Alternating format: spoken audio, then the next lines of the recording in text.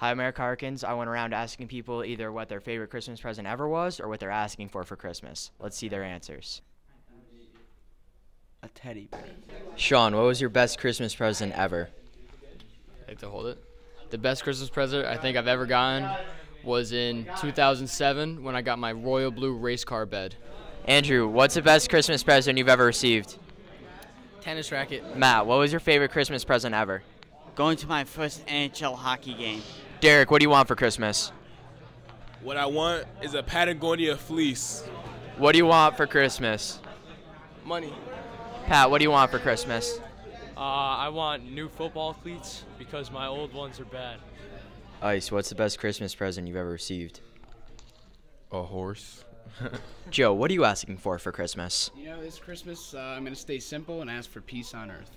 Mr. Work, what do you want for Christmas?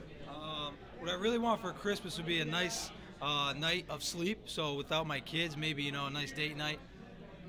Thank you. Shiv, what was your favorite Christmas present ever?